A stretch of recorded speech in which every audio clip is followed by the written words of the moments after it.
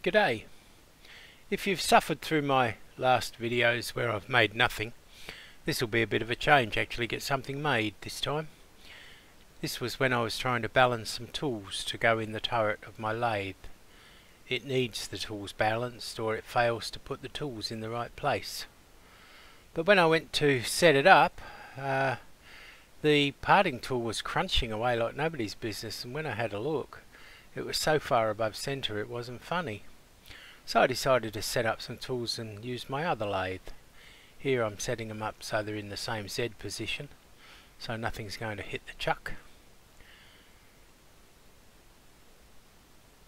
There you can see there's a bit of a gap there.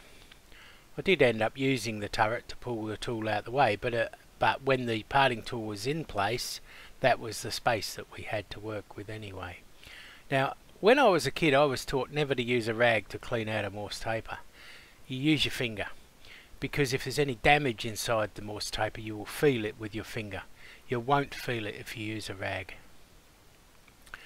I was using a Morse taper. I was cleaning that out because I was going to use this arbor stop. It's just a M5 screw on the end, and the material will be pushed up to that. Here I'm just checking how much material I've got sticking out. I'm going to make 5 of these per blank. Now these bits of hex, they're all scrap. The bushes I'm making are to repair a clock. When a clock's really worn out, the pivot holes become oval, so they are rebushed so that they can be put so that the holes are once again round. If they're oval enough in enough places, the clock will stop going because all the forces are being applied in the wrong place. These are the sorts of tools that a clock person uses to do this rebushing. This is a tool that they can use. You can see that big ring there, that sits flat on the plate, and the drills go into the little spindle there. Here's a movie someone took for me of a pivot being able to move in its hole, so that needs rebushing obviously. Here's a drawing of the part. They're only 3.5 diameter and 2 millimeters long, so they're not very big. Here's a drawing I did to try and get the tool nose radius compensation correct for a chamfer on the back of the part.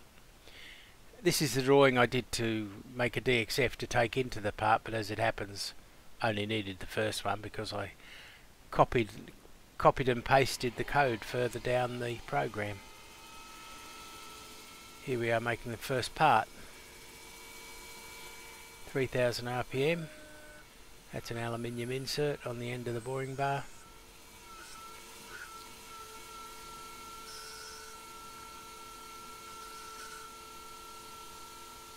The last pass just put the chamfers on,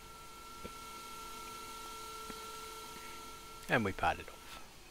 Or not, because if they part off you can't find them. Here we're looking under the microscope. You can see the left hand chamfer is almost not there, and I don't like the look of the finish on the surface because it's a bit coarse. So here we go, making the second part.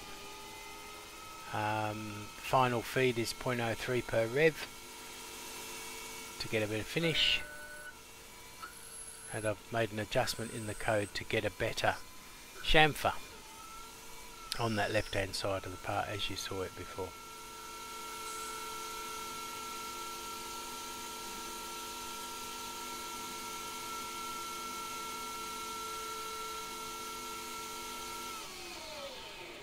That doesn't look too bad.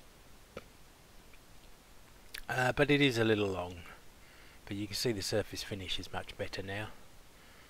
So I adjusted the chamfer again just to see if we could get it right.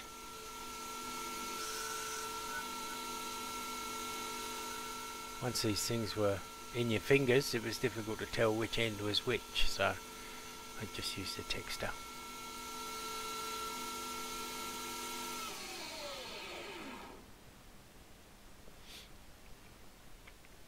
And it's a little short, but customer actually didn't want any chamfers, so It's just a bonus. Don't like the way that facing's happening. I did a proper facing cut with the finish cut. Here's the fourth part. If you think the tool rapids are slow, they are.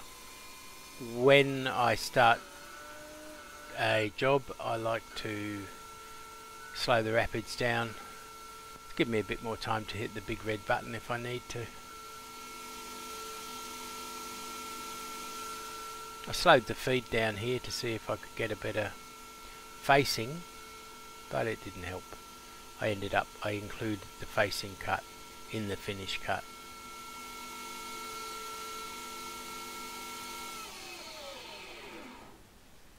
It looks not bad.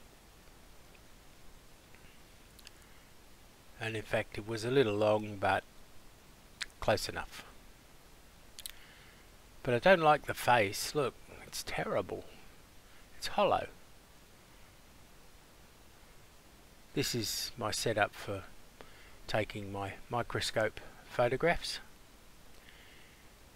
And now the code is close enough. I copy and paste it 4 times in the code to make it make 5 parts from the one blank. And just shift the Z 4 millimeters for each new part. At one stage I didn't do that, and it just tried to make 5 all in the same place. That's a handy way of just checking that all the blanks have been cut to the same length. Gives you a nasty surprise if something's a bit long and your tool hits it while it's still in rapid mode. I was trying to see what was going on here, and to be honest, with my eyes I couldn't see it, so I ran the camera so to give me an idea of what was happening. Now that nib there that you can see at the centre didn't happen when I tested the tool in manual, so don't know what was happening. I ended up pulling them out with that bit still attached because they were just too difficult to find if you dropped them, which happened, and they're much easier to measure like that. So I decided to put a shim under the insert, and I didn't want to make a complete shim, so I just put a bit under, screwed it down and cut round it, and that's the result. No nib.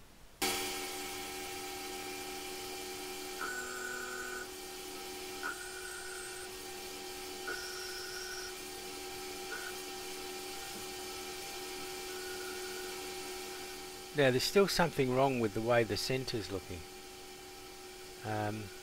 so I added a facing cut to it, as I've already mentioned, and it looks much better now.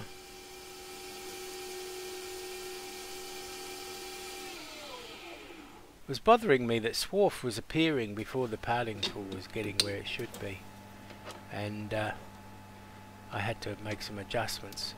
Now hex and 3-jaw chucks don't go well together. You really have to wriggle it around and keep just closing the chuck a little bit with the chuck key until you feel that you've really got it in the right place. I used to do a lot of this stuff, that's why I got so much scrap, and I spent quite a bit of money getting a 5C collet closer made to suit my lathes so that I could actually use hex collets, because if you're doing production work, by the time you've got to 400 parts, it's very difficult for that whole run to actually concentrate and keep just feeling the part in the chuck properly. With a collet, it's just so much easier. And here we're actually making parts, and they were coming out at 3.5 diameter and 2 millimeters long.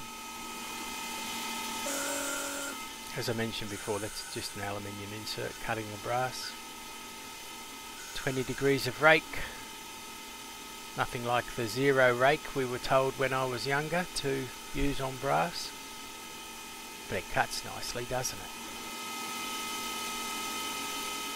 Due to operator error somewhere along the line, the parting tool's going beyond 0 and underneath the nib, or the nib rises up over the tool, and I'm getting a parallel nib instead of the tapered nib.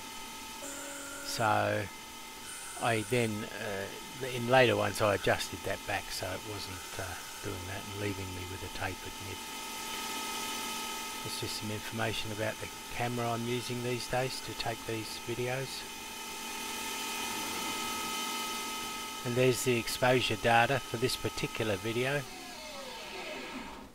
Managed to get those figures due to a LED light I bought off eBay, which makes about 4 or 5 stops difference when I'm exposing a video these days. That's the light compared with the ambient light. There's about a 4 or 5 stop difference. It's quite amazing. I've now turned the rapids up to 6,000 millimeters per minute because I'm reasonably sure nothing's going to go bang at this stage. Well, there's just a caption there with the comment about the nib rising up over the tool, and just reiterating that the parts, if they're dropped off, are impossible to find. I've got them all over the place. They were just getting lost everywhere. You drop them and you can't find them. Hopeless.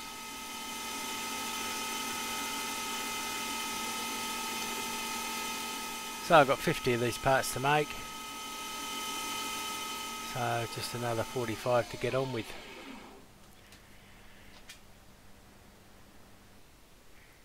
And thank you for watching. At least we got something made this time.